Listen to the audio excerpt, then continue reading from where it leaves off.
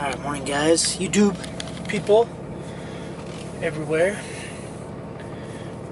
Gonna go for a drive. Gonna go to the Schwat meet. And I'm just gonna check out the MPGs. I have to go pick up, the reason I'm going to the swap meet and going into town is because this is from the rebuilt engine in the garage, but I need this fitting here.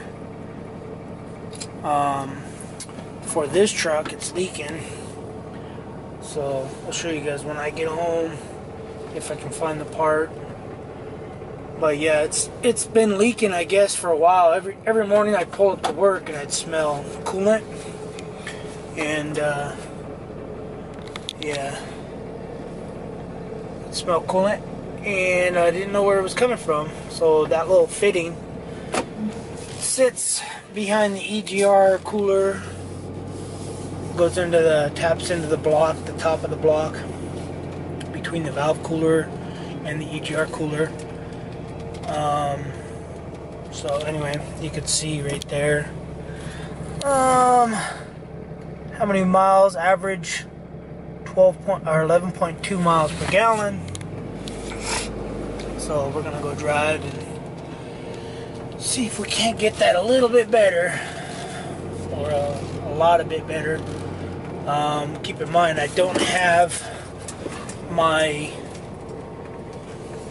intake elbow, and I do not have a air intake, like a Banks Ram air intake, the filter assembly filter kit. So I don't have that. So I've been trying to look for one of those. I really want to stick with the Banks one. If I could, it'd be a lot better. I don't know. I like the Banks product. So anyway, just gonna go for a quick little drive. It's about, I don't know, to go to the swap meet and part stores, about 30 miles round trip. And I'll just do normal driving that I normally drive to work. So anyway, yeah, pretty much it. I have to get some, I kind of want to do a transfer case flush. But yeah, anyway, I don't know. I'll see if I can get some of that fluid. Maybe I'll go after work to Dodge and get some transfer case fluid.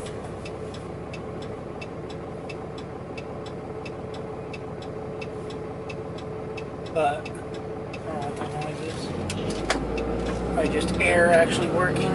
So, but anyway, guys, it's making like a grinding noise, but it's not while I'm driving. It's while I was sitting. It's probably just airflow. I'm used to the airflow through the exhaust and everything. So, anyway, we'll get back. Uh-oh, we're already dropping down 11.1. So, we get some miles in. After I get done from the parts store and everything, I'll come back and video and see what we got. Alright guys, so went to the swap meet, went and got some parts, and went about, I don't even know, I'll have to check, but probably about 12 miles, 15 miles, and just cruising.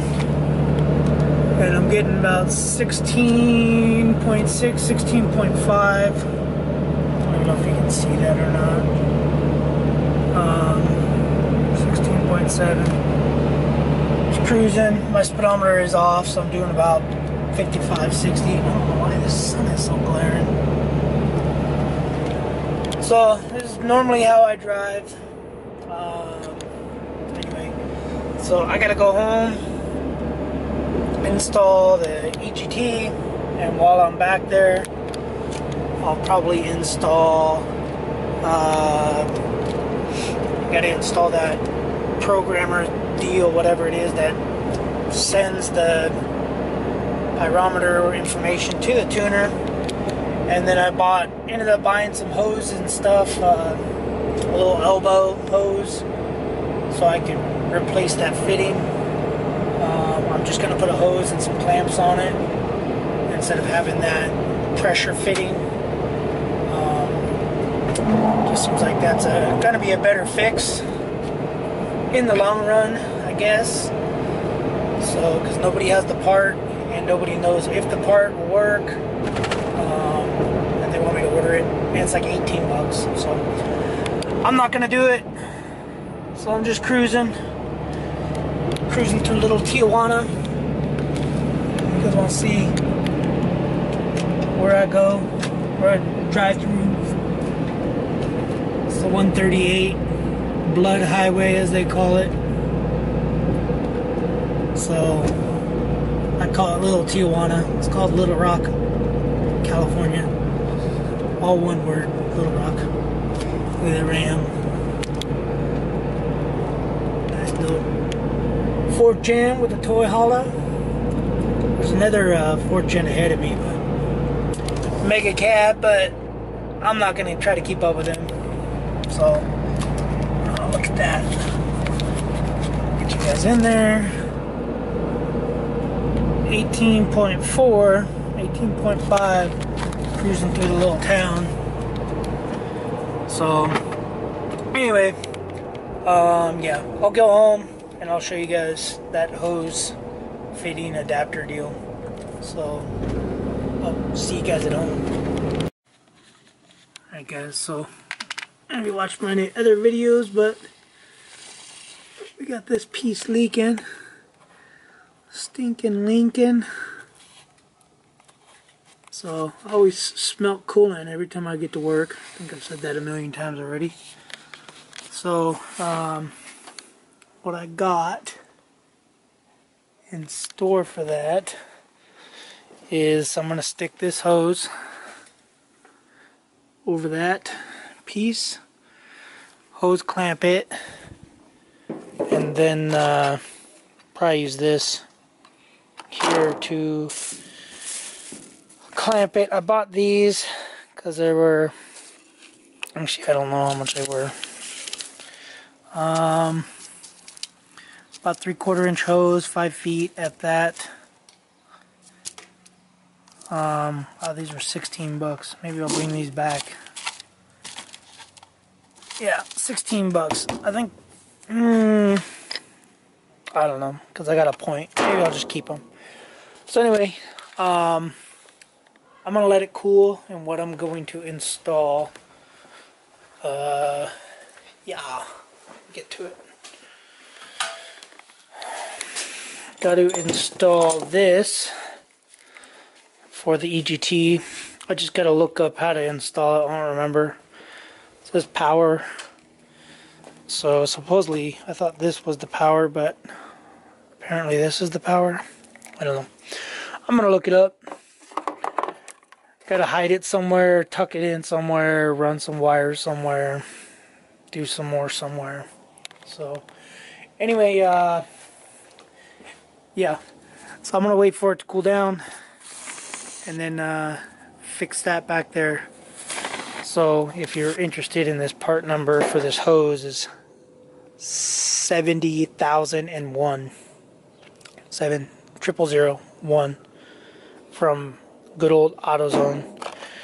And then I'll probably be using this part number H58, I guess. So 5/8 heater hose connector, 16 millimeter. Then I bought 3/4 inch hose because that's what I use for my PCV breather, crankcase breather, and I just dump it down here somewhere. It's right there. I didn't have a long enough piece, so I'm gonna run it so that it's down in here like my old truck. So anyway, I'm gonna get all that done, and then I'll show you guys what I did because I'm boring. Alright guys, be back. Alright guys, just like that, that piece is done. So if you're having issues with your heater hose, goes from your heater core back in there to here. I just took a 90 5/8 inch hose, the 5/8 inch butt connector, I guess you can call it. Took that off and did all that. I was waiting for the truck to cool down. Installed that, I don't know, station, service station, whatever it's called, the bully dog, whatever, for the EGTs. You could do trans cooler, or sorry, not trans cooler, trans temp. You can do a bunch of different temperature deals off that. And I got it all wired in. And yeah, it's completely in like Flynn. So that's pretty much it. That's pretty much all I'm gonna do today. Over it. I'm over today already. So what I ended up doing is I ended up cutting some of that hose off. The hose that was on there. You can see this is the top of the hose, top of the engine, whatever it's called, engine top. So that goes, it goes like this, right here off this connector. So you can see this one's broken. Really isn't. There's just an O-ring inside there, I'm assuming. That probably just went bad. So I know I got a big mess up here, but so here it is. It's not cracked or nothing. It's probably still usable. It's just whatever O-ring that was in there is pretty bad. Maybe I'll try to fish it out and stick it on this engine, just in case somebody wants to buy this engine or not. So maybe I'll fish this O-ring out. So anyway guys, that's going to be it. Yeah, the hose part number, if I remember right, is 70001. So 7001 or 70,001. That's the hose, Dayco hose, made in good old America.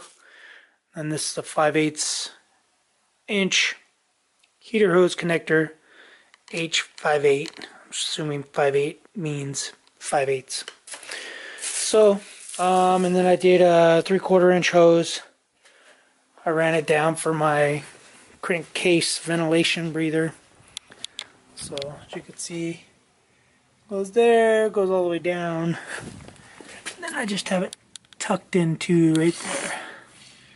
So all that leaking is water. I poured hot soapy water in there. So now I'll probably have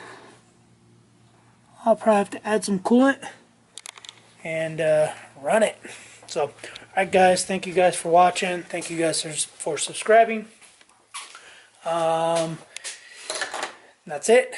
Alright guys, thanks for watching. Later.